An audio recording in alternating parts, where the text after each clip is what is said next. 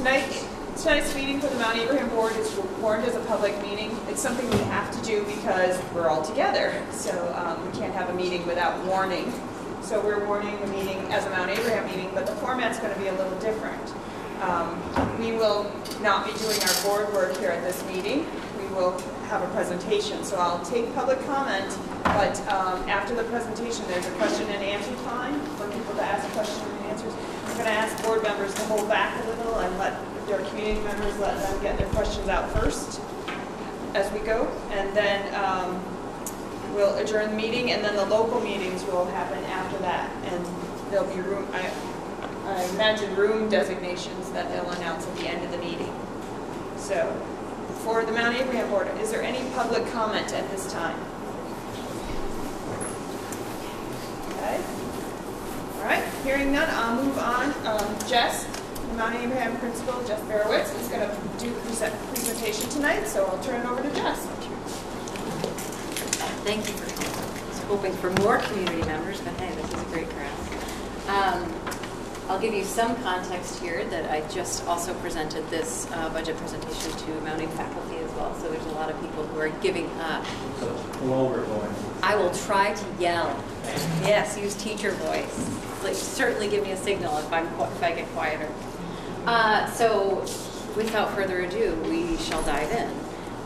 There is a good amount of context that I also want to share with you as we look really at our mission to ambitiously maintain a stimulating and respectful environment in which all students are engaged, all pursue and promote learning, and all participate as active and responsible citizens. I hope that you can see that mission threaded throughout the finances and the budget. It's really important to me that our budget shows the narrative of our school and really helps us to achieve this mission. So a little bit of context about the budget development process, just so you kind of can see where a lot of this came about from. I started with a feedback form to all faculty members, and we had a very high, I think 89% completion rate from all faculty members, asking them what they thought the unmet needs were, where efficiencies could be gained, and really asked for a lot of input about the budget and how we use our resources. Really trying to underscore that how we use our time and our money is exactly how we can achieve anything. And so got a lot of really great feedback. Reviewed 3-year averages and trends and really went through and worked through the last 3 years of the budget of Mount Abe. With turnover in leadership, the budget philosophy shifts, and so really wanted to try to understand that narrative better myself. And as you know, we've also had some surpluses in the last few years, and wanting to really make sure that we can tell the narrative of where our funds go and really start to kind of right-size the budget so that we're no longer having large surpluses that don't tell the story of our resources and our needs as a school. So really worked through the last 3 years and got a lot of good information there. And then also teacher leaders with input from all of their department members submitted their own budget requests, and it's very standard, consumable supplies, textbooks, all of that. But again, as a new principal there, really wanting to make sure that I understood the needs of the school, of students and teachers, to make sure that we could really provide an adequate budget. And I promised you at the board meeting when you set a recommendation where there was some conversation of 0 to 2%, and I really took the great responsibility of knowing that we could bring you the lowest possible budget that would maintain the integrity of the programming. And that was really my goal and has been my goal throughout. So really took that information to heart as we were moving forward. So each teacher leader I met with individually to better understand the needs of the department, the needs of students, and so that we can really start to move into a multi-year budget cycle. Obviously we can't meet all of those needs in 1 year, but to better understand that narrative and better understand the needs, to really start to move into a more long-term budget process that can take into account needs over the course of several years. In the end, teacher leaders also presented their budget requests to each other to start to have that transparency. But you might think it's silly to start with this, but having the context of really how much input and how much discussion went into this budget, I think is important, and really helping people to have transparency, and so they don't necessarily see competing for resources, but build some empathy and understanding for the larger picture of what the whole school is trying to achieve.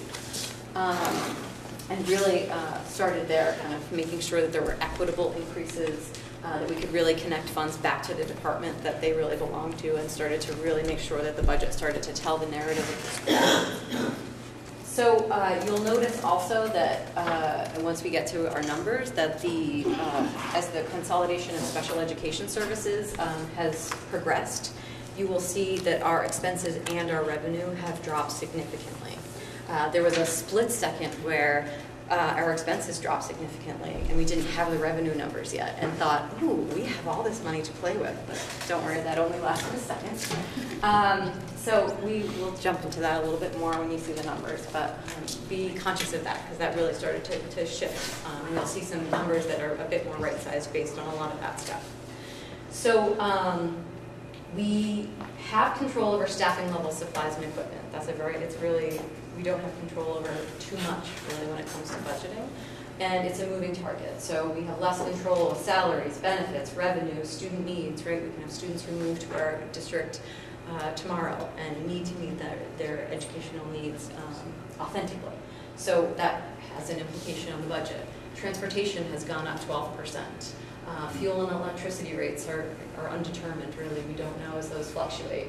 And a big part of what is out of MtAbe's control really right now is the condition of the facility. We know that there has been a pretty significant amount of deferred maintenance, and we know that we have to provide students with an environment in which they can thrive and learn. So I consider that something that is a bit out of our control, and you'll see a scenario which asks for your input into how much control we can have on that going forward. So our current reality right now, just to give you a context of how this year has gone, how the budget has really been applied this year, and what your return on investment really is, and that's really what I want to focus on as we go forward, is how can we be sure that the money we are putting into educating students and into the school really has the effects that we desire and has the maximum amount of impact on kids. And so this year we can really see that there have been some positive shifts in school culture. We did some shifting around of positions and really strengthening our PBIS, positive behavioral interventions and supports. Have a dean of students position who's really making response to inappropriate behavior and proactive response with students is really having a positive impact. We have 46% less behavior referrals this year than as compared to last year. So we know that that was a really good investment, both in personnel and in money. We're in the process of trying to align our 7 through 12 bell schedule. Right now, the 7-8 operates on a different bell schedule than 9 through 12.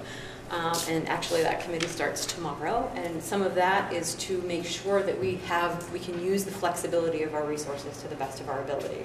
Right now, it's really challenging for staff who might want to teach in the middle school, but maybe teach one high school class, or to be more flexible with their time. And so an aligned bell schedule will help us to have that flexibility to meet student needs and give us a little bit more flexibility. You should know faculty right now are engaged in a really collective, collaborative inquiry around 3 key systems in our school. PBIS, so positive behavior, what is our school culture like? MTSS, multi-tiered system of supports, how are we supporting all students to learn, and how are we intervening when they're not making the gains that we hope for? And then proficiency-based learning, because you know by 2020 we will have an operational system in which all students are actually graduating based on their meeting of proficiencies as opposed to seat time and credits. And we want to do that really with integrity. And so as those groups are working this year, and what I've shared with faculty is that this is our year to hit the pause button and really reflect on where are we now, what systems are working, where do we want to seek for improvements, and how can we better meet student needs. And so to take this 1 year of being a new principal and kind of being able to pause and reflect and evaluate where we are and where we want to go as a school. And so I have, as you'll see soon, really proposed a pretty level service budget, because until we know what those priorities are, we have looked at our data and we have really collectively identified what we want to do to achieve that vision that all students will succeed at Mount Abe. we can't guarantee that return on investment. And so I really did not want to add positions that would not necessarily guarantee those outcomes. And this year is going really well, and we feel like we have the resources currently, at least for one more year, to really make sure that we take that time to align our resources in the appropriate way. So, and those work groups are instrumental in making sure that we make the right calls about where we want to head as a school. As I said, we're moving to a personalized proficiency-based system. We're in the messy part right now, but we could very easily make A's 4s and call it a day. But we want to make sure it's really has integrity, it's done with authenticity, and that we really see the outcomes in student learning, that all of this significant investment of resources, time, and personnel promise. So really making sure we take the chance to transform. And you'll see a decrease in debt service, special education expenses, and revenue. So all of these things are where we are currently. Where we want to go is really implementing that proficiency-based system with fidelity. And next year, we have a really interesting way to creatively use resources to hopefully achieve better results with students. And so we plan for a learning commons, which is really, if you've probably been to MtAbe, you know the library has classrooms surrounding it. And those classrooms we want to transform into a literacy lab and a STEM lab. And so to ideally staff each of those with a special educator, a regular educator, and hopefully a para-educator on a kind of rotating basis, so no one person necessarily will cover all of it, in order to target interventions with students or extensions with students. And so to make sure that when students are struggling, they have a really good content expert and an access expert, basically, and a special educator, to make sure that they have those supports in place. And then a callback system.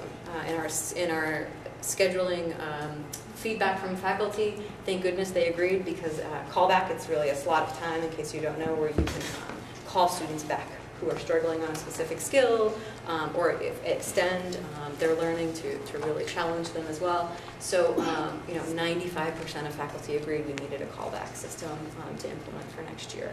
So, really was making sure to target resources to make sure that happens. And so, again, it's about that move to proficiency-based learning, that if we create this system and the culture now, that when we are operational in 2020, it really will be a powerful system of learning for students. And so, as we move from that, we also know that there are students who need more community and career-based learning. That when we're personalizing learning, we want students to have experiences that prepare them for college, career, community. And so in the budget, there is a small increase to help a wider variety of students who are not necessarily accessing our personalized learning department to access those resources in the community, which is pretty exciting. And then a big piece that is going to be part of discussion tonight is how can we make sure this budget improves our likelihood of a successful bond vote. We know we've got the Rev Up Committee starting. We know that that's a significant investment, and that bond payments are very large. And if we don't start planning for it now, it will really make it very challenging in the future. So, and really making sure we get the facility that supports students in the way that we really want, and shows them how much we value them in education. So all of that is really to focus and align resources to student needs. So that's what really this budget is designed to do. So here's the nitty-gritty numbers. I'll give you a second to digest. This is without the bond consideration. So I would put that out there, that there's a second scenario in which I have put in some funds to potentially go toward the first bond payment, which if and when the bond passes next November, that we have that cushion in there to pay that first bond payment. So you'll see there's a lot of fluctuation here. I think the curtain is it's cutting me off there a little bit. But the change in revenue is mostly due to that consolidation of special education. So not only are the expenses coming out of the budget, the revenue is also now coming out of the budget. So that's how you see the revenue has really significantly dropped. And what I have presented really is what I think is the bare minimum to do all of this ambitious work that we want to do with our current service and staffing levels, is about a little over 0.5% increase. So I feel like really trying to hit that target of the lowest possible while maintaining the integrity of the programming for students. You'll see it's because of those revenue shifts and because of a lot of different factors. I think some of the narrative the budget tells over these last 3 years is a little bit inconsistent because of different approaches to budgeting. But this is what I would argue is an acceptable budget to achieve that grand vision we have for all of our students. But I'll layer on a complex factor that this is only taking into consideration $250,000 in construction services, which is the same line we would put in about $1 million for a bond payment. So if we were to add in $750,000 into that line in order to make sure we had that $1 million to pay the first bond payment, this is what the budget would look like.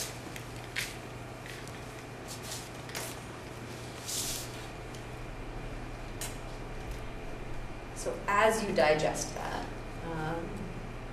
really thinking about if we had increased our budget just by 2%, many districts, right, they just do the 2% increase, just do the steady 2% increase, and so I think... Excuse me, sorry. Oh, now the refrigerator. Spoil the milk. Thanks, Susan. Spoil it. I can talk louder too, teacher voice. As we consider the bond vote and really thinking about the 7.17, if we had just done pretty steady increases over the last few years of 2%, 2%, 2%, this actually hits us right at that target. And so it looks really shocking right now, but it is because of some really good fiscal conservativity over the last few years that has really made this look like a really large increase, but it's also padded and protected us so that if we do have this increase, it really has been an average over the last 3 years of a 2% increase. Just maybe hard to wrap your mind around, but is a fun logic puzzle to think about.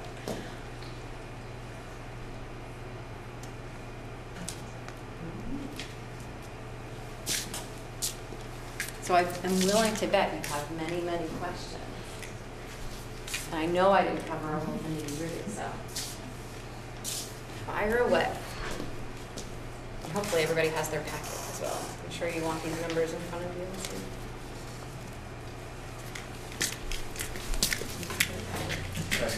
Packet.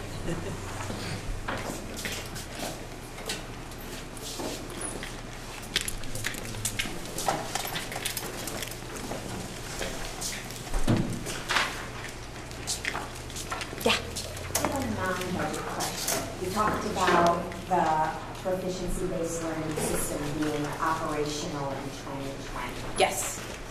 So, having a child who's graduating in 2020, my understanding was that it was operational now, and they were graduating in 2020. It's really that we're creating a lot of the different systems that will be operational by 2020. So current 9th graders, we've identified our proficiencies, courses are aligning toward those proficiencies, but our current 12th graders, like, they will not graduate with a transcript that reflects all of those practices. So it's really the callback system, all the different ways that we will ensure students still graduate in a very typical timeline, but are still meeting proficiency. Yeah. Others?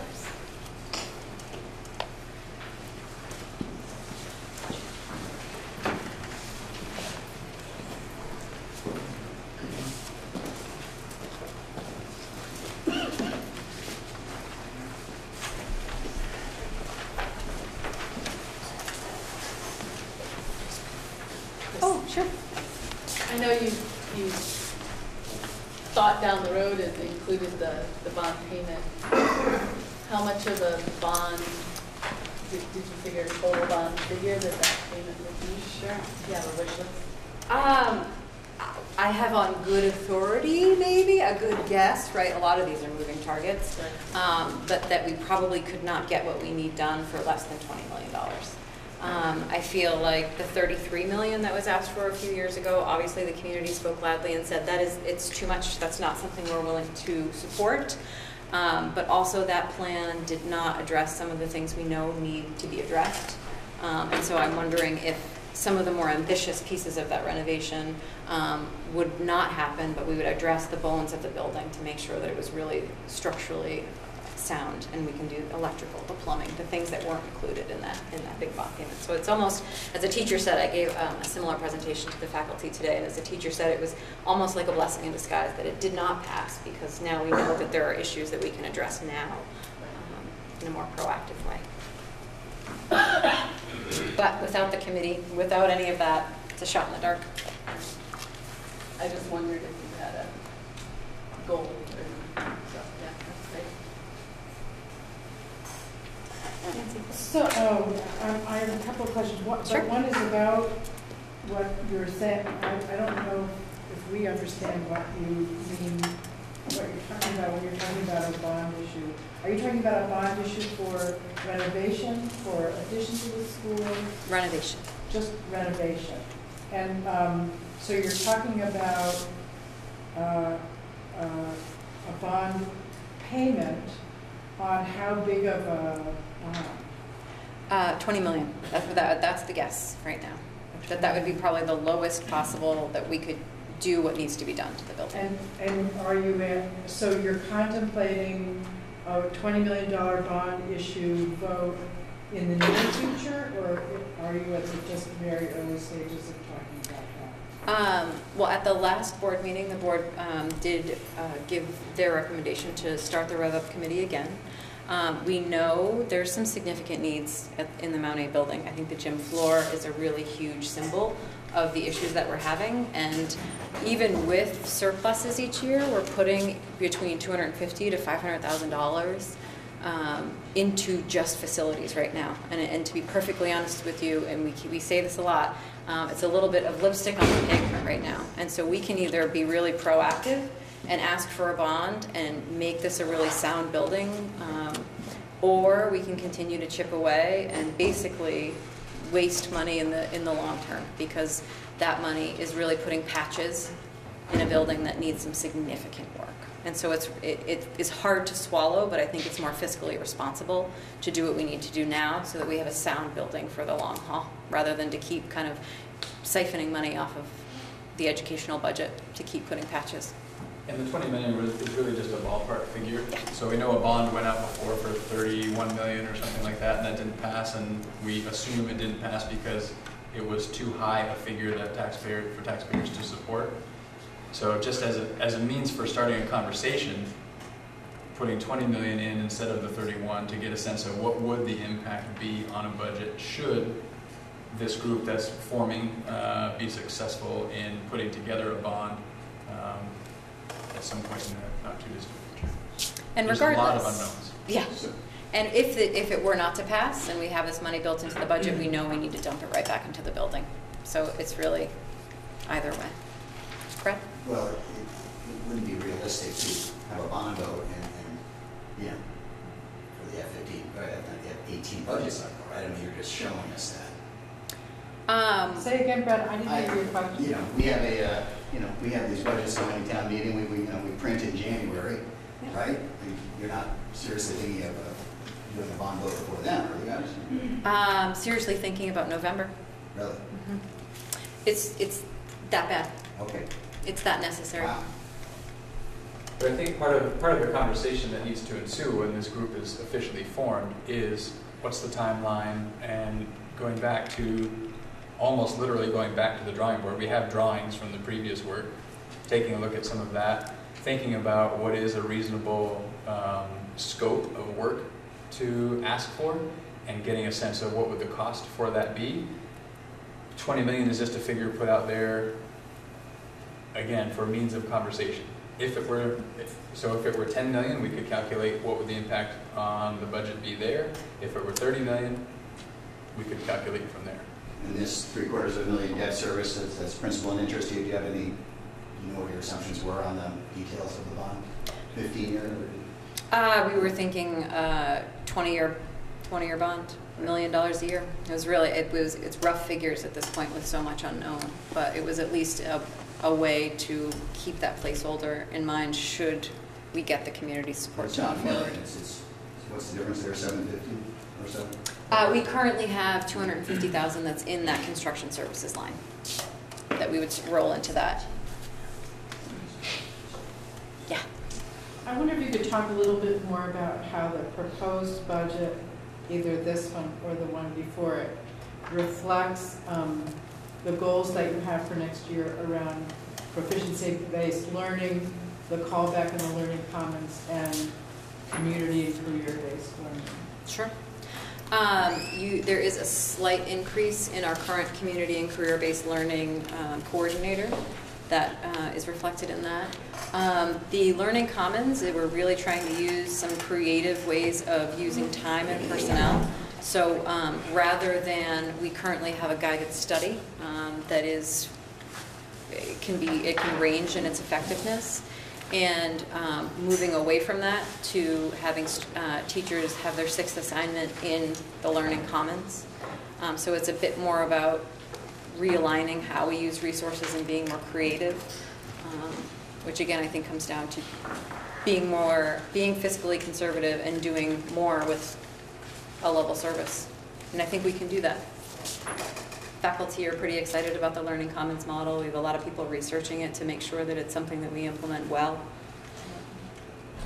And what about proficiency-based learning? It's all we're doing. That is so much of our work. There is currently a .2 coach that we have in the building, which would like to increase. And some of it is, you'll notice, it's professional development. It's a lot of different pieces that are small, but when combined, will really create the support necessary to move the system. But teachers are very much invested in this work now, and we're doing some really phenomenal work now, and so it's really just kind of staying the course and making sure that we keep our focus on proficiency-based learning. Because it's not just changing the A's to 4s, right? Exactly. Tell us a little more about Sure. some of the work. Sure. It's really it's making sure that we are very clear about what we want students to know and be able to do, and really making sure that our instruction aligns with that, and that our assessments, that students are actually given assessments that measure those outcomes. But not also that feels very standardized. I think there's a trap when you think about standards-based grading that everything becomes really standardized, and I think the personalized piece where students have some voice and some choice about how they have learning experiences that lead them to demonstrate those proficiencies. And so I think we are more ahead in terms of the grading and the assessment piece, and we definitely need to be working on what instructional shifts need to happen. How can we make sure that all of those standards, really what we're calling learning targets, are aligned vertically, horizontally, to make sure that we give students a really supportive chance of moving through their grade level, even though really seat time, grade level, these things aren't really that important in a proficiency-based system, but that they can really move through to a trajectory of graduating in a similar timeline that they would have otherwise. So it's definitely a different mindset in terms of teaching, and it's a different mindset in terms of learning. Students end up moving away from, well, what can I do to get an A, to what can I do to work on writing the thesis statement better, or writing a paragraph or an essay better, and it becomes much more focused on the learning than the grades. And we're seeing that a little bit already. You're saying MtAbe is still ahead of the curve or leading the... Yes. Yes, definitely. Definitely, and I think among... Especially around personalized learning, that was something you like to tout. Yes, definitely, definitely. And I think as we move forward, it's going to be more about, yes, the personalized learning department is really phenomenal, but then also making sure that all courses provide some element of personalization so that we can really make sure that system-wide students have that voice choice and can really activate their learning based on their passions.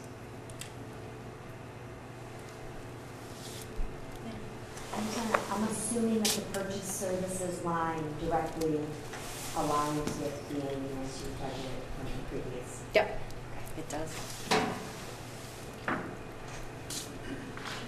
The budget with bond payment has $70,000 fewer for student support services.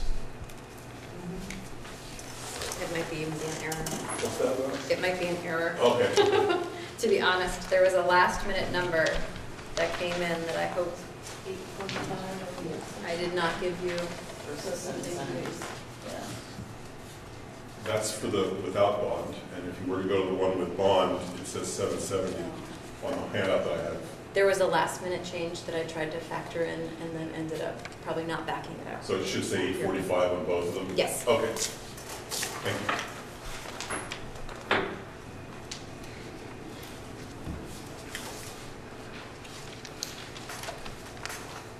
No, it should say 770. It should say 770. Yeah, it should say 770. Oh, it'll say 770. It says 770 and it should say what? 770 on both. Sorry. It's a moving target almost every day until we get a lot of information. Two more questions. One is, and this one might be for Patrick, why are we anticipating that transportation is going up 12%? And also, what are you anticipating for what, as far as what enrollment's going to do at MtAbe? So I can talk about the transportation. So we just got the bids in today.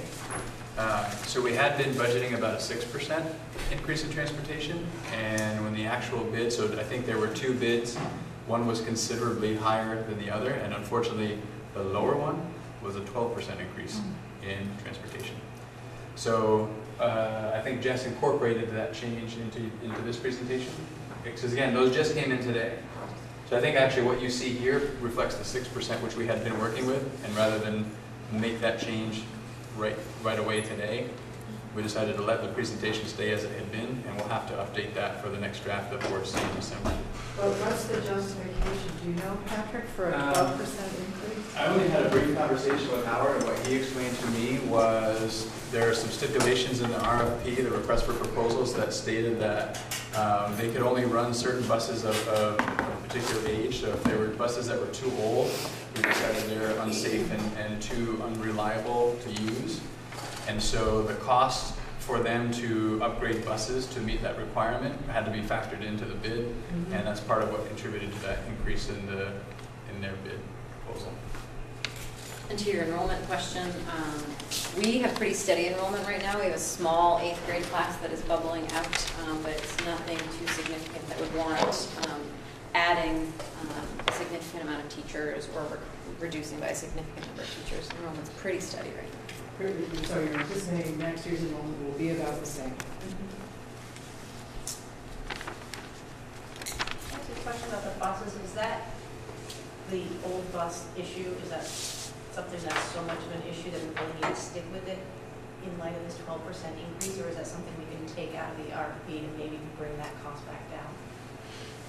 I think it's, I'd have to check, but I think it's, if not standard practice, best practice, not to be running old buses because of the complications that come about if they're breaking down and getting kids to school and things of that nature. So, what's that? Catching on fire. Catching on fire. Not that that's ever happened in our district. Yeah. So I think it's for all those experiences that that's put in there. So again, I don't know that it's necessarily standard practice, but I think it's pretty good practice.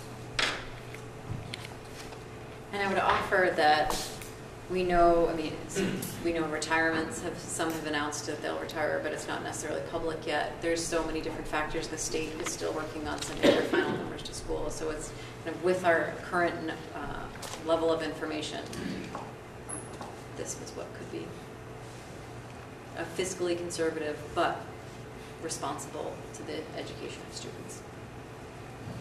Yeah. With this number, or both numbers, how much of that added 750 gets added to the per pupil expense? Does it all get added to it? Yeah. So are we able to raise our per pupil expense that high? We're waiting on equalized pupil figures. So it's hard to say until we get that figure from the state, which we've been anticipating for a little while. There are some compounding factors this year in calculating the equalized pupil, factoring in all the pre-K stuff. So we now get credited equalized pupils for students that we're paying for those 10 hours of for the high school? So, At MtAbe? At least not, well, No. not for the high school, but statewide, that's a new addition to the formula, which is gumming up the works for everything in terms of getting the equalized pupil out. That's our hypothesis anyway.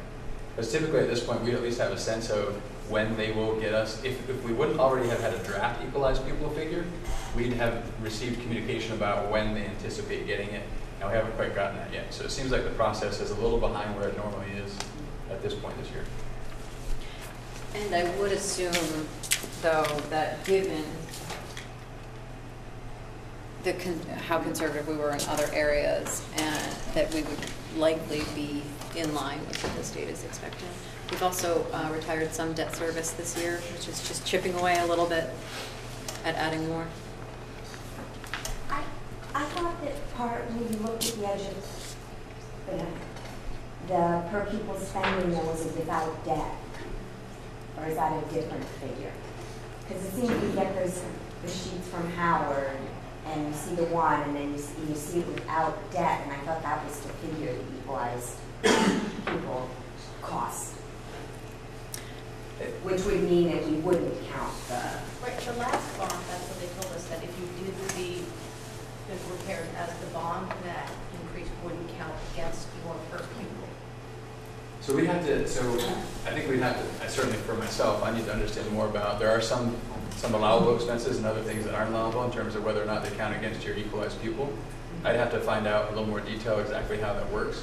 In terms of tax impact, so looking at how much money would need to be raised through taxes, that's what that bottom line is, and that shows with a bond of 20 million, which is just a total guess as to what it could be, what that impact would be in terms of the number of dollars that would be needed and how those dollars compare to previous dollars we needed. Simply by way of conversation, I think it's premature to talk about impact on per pupil spending just yet because there's a lot to understand still.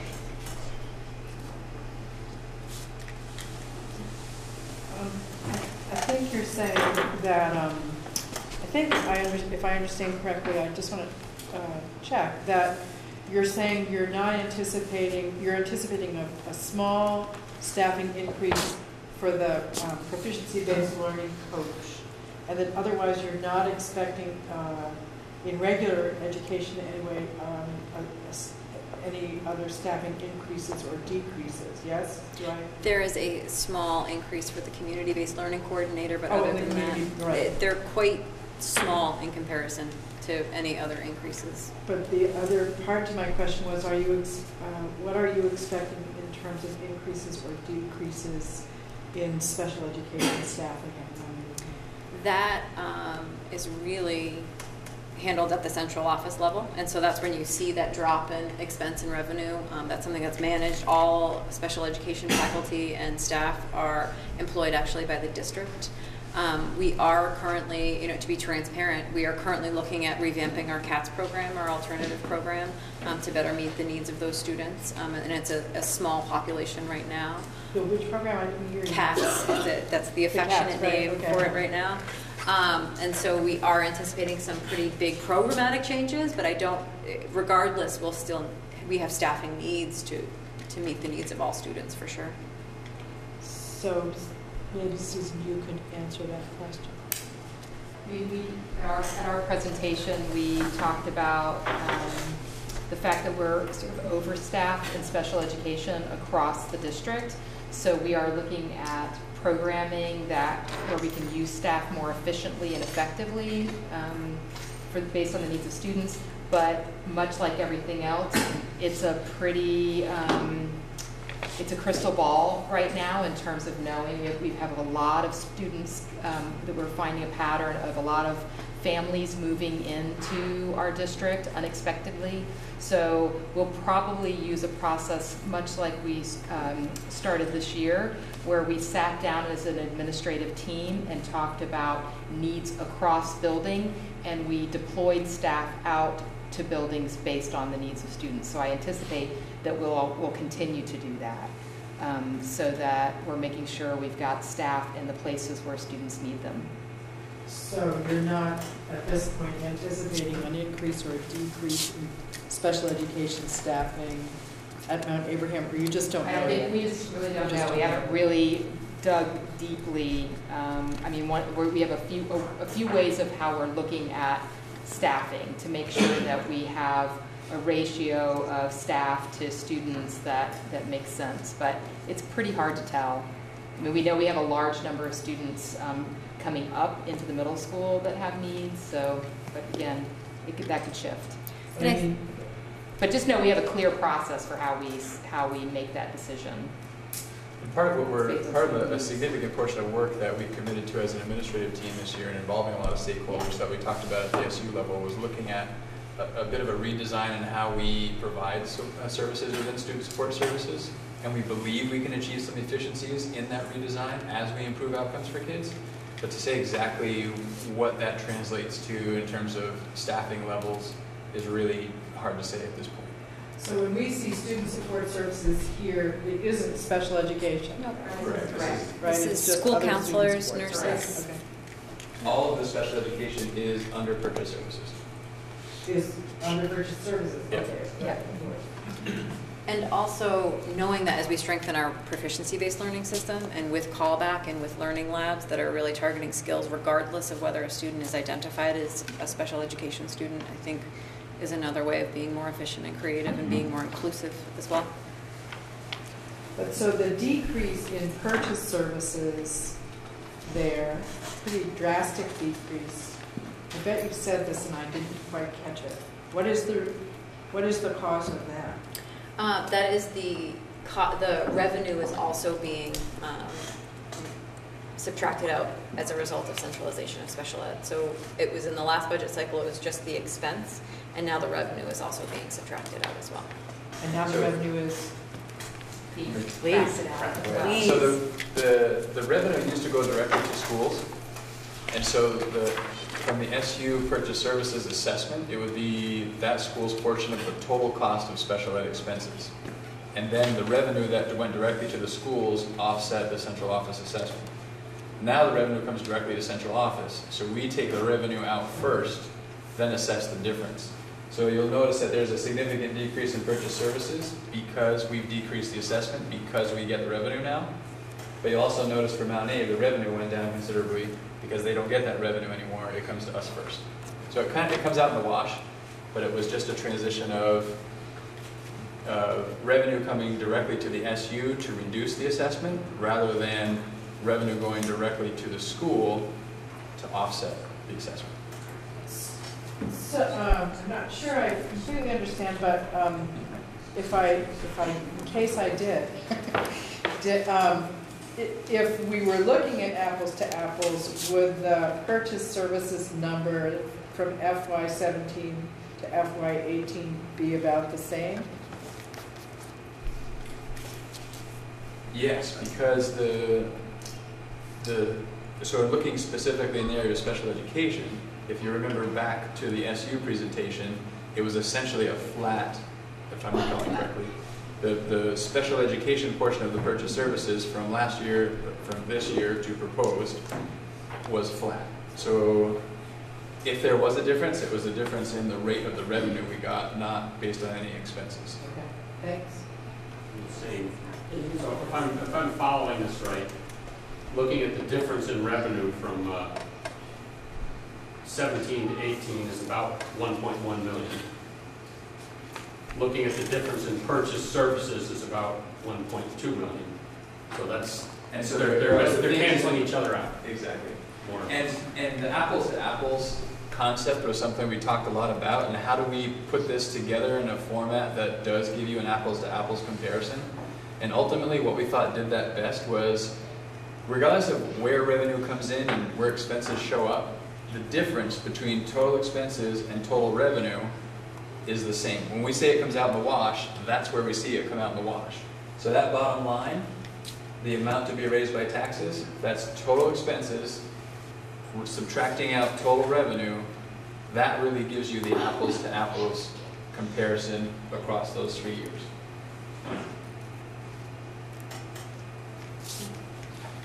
Getting back to anticipated equalized pupil numbers, and I know this maybe, but is there there's a significant phantom percentage at MtAbe currently for this year? Nope. There's not? Nope. Do you know if there was phase out occurring in that? You didn't have? It's at the elementary level. Phantom students are carried at the elementary level. So Mount Abraham doesn't see the phantom students. The elementary schools see the phantom students, as I understand it. And it's at Union High School specifically, where phantom students don't carry into the high school, or whatever grade is at the high school. So for us, it's the elementary, pre-K through 6.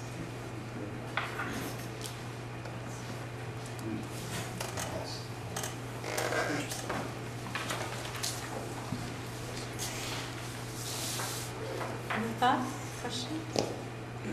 I love talking budgets. That's good, got a couple more months ahead. Exactly, right? So if there aren't any more questions, do you want to give a heads up about what you Sure. want from this? Absolutely. So you should have a yellow form. If you don't, let me know. I can get you another. And we're really just asking what impressions are you going to take away with you from this meeting? What has this presentation left you thinking about? What lingering questions or thoughts do you have about the budget? And do you have any recommendations or ideas for the board as they ponder this budget?